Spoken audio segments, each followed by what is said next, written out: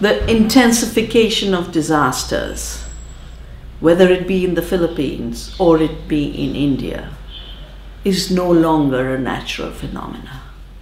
These are man-made disasters linked to the way we have destabilized the climate by pumping carbon dioxide, nitrogen oxide, methane way beyond the capacity of the earth to recycle these chemicals. But most importantly, these disasters are a result of a maldevelopment model that have made our ecosystems and our communities more vulnerable to every flood, every drought, and every typhoon, and every cyclone. You have had a terrible disaster this year.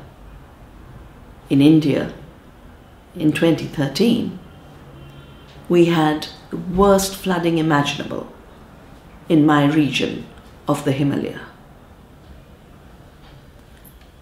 We are the land where the Ganges originates. We are the land of the sacred rivers.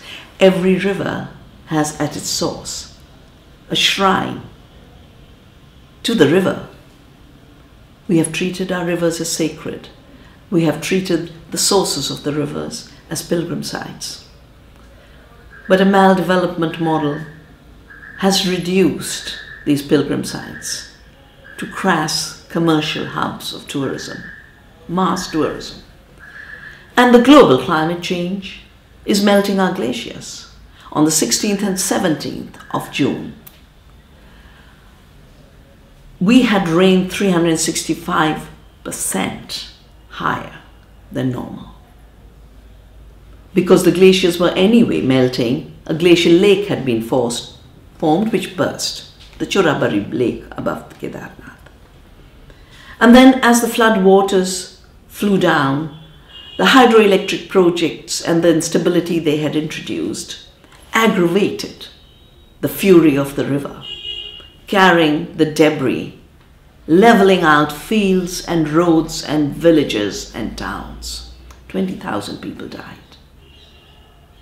Where does this thinking come from?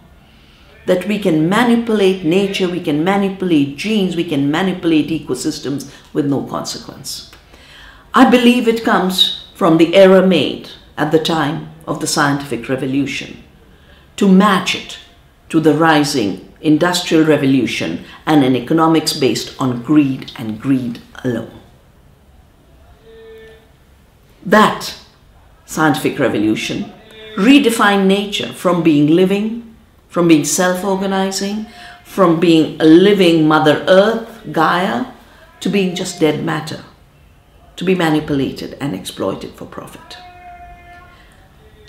The earth was turned from terra madre to dead matter.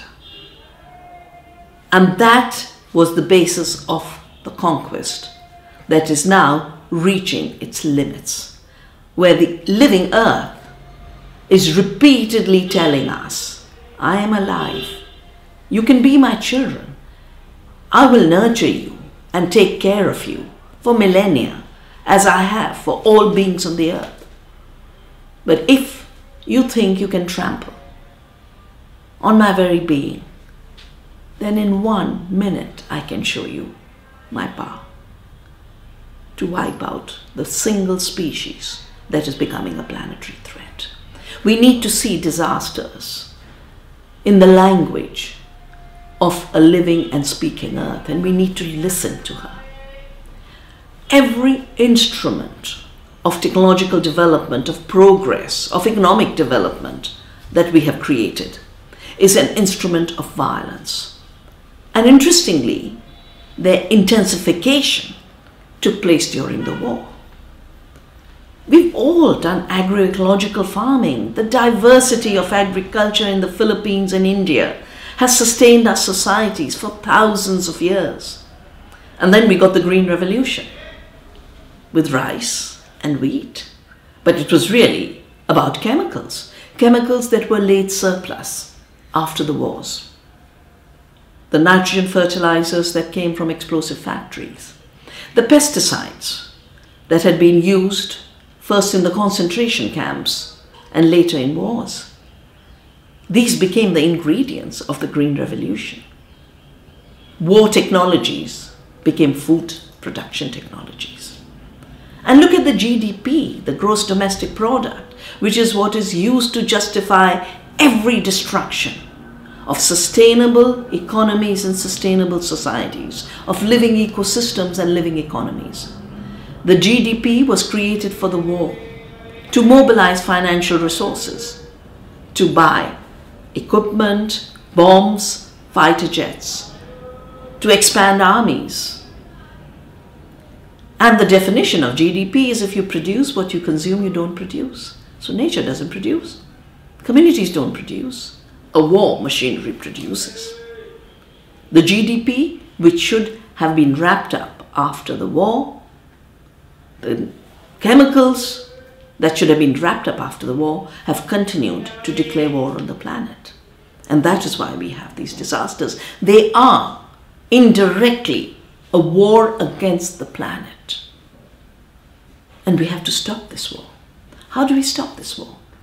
We stop this war by recognizing the living earth, recognizing that every cell is alive and self-organized, recognizing that every plant and every species is self-organized and has a right to live in dignity, a right to live in freedom and evolve into the future in freedom. That every ecosystem has integrity, every culture has integrity, and that these integrities set the terms of the interaction of humans with other species and ecosystems. That means we need to shift from the dead matter assumption of a reductionist Cartesian science to a living systems recognition, a recognition that is coming from every new discipline of science. The fact that everything is connected, nothing is separable. For example, quantum theory tells us that the Newtonian mechanics was so wrong in being based on separation and immutable particles. Everything is changing. Everything is connected. I did my doctoral thesis on non-separability in quantum theory. That is how the world functions as a web of life. Epigenetics is telling us there are no fixed genes like atoms of determinism. We are waking up to the complexity of a self-organized universe. And the minute we recognize that, there will be peace with the earth. As far as the GDP is concerned and indicators of growth are concerned that are destroying economies in the name of creating economic progress, we just have to look at that tiny little country in the Himalaya, Bhutan, which said we will not measure GDP. We will measure gross national happiness and well-being, because GDP measures nothing but destruction. We now need to start measuring how to ensure the well-being of our ecosystems, our community, and the members of the community. Everywhere, people are being laid waste. Everywhere, future generations are losing hope. Everywhere, ecosystems are losing their ability to be resilient. We need a paradigm shift, a mind shift from being conquerors and controllers of the earth and her species and her resources, to being co-inhabitants with other species on this planet. We need to shift from the mentality of war to making peace with the earth.